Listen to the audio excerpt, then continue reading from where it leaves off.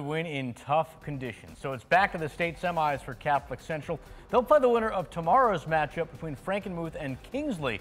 Meanwhile, on the other side of the bracket, we have Portland and Kalamazoo United. First ever meeting between these two teams. Opening drive of the game, well, it did not go very well for Portland. Bryce Brown of the Titans forcing a fumble, scooped up by Kalamazoo United.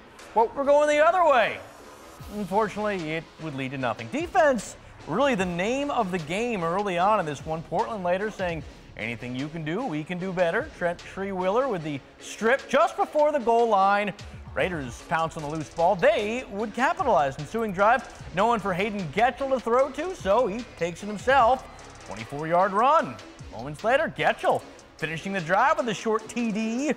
Portland strikes first, it's 7-0. Now it stayed that way into the fourth. That's when Getchell did some more damage. Again, breaks free for another big gain. It would set this up again. Getchell, second TD. Now it's 14-0. You got the sense Portland was going to run away with it. They did 2 minutes later. The Raiders putting it away for good. Reese Phillips bursting through the United D for a 20-yard score. It is on to the state semis for Portland. 21-0 the final.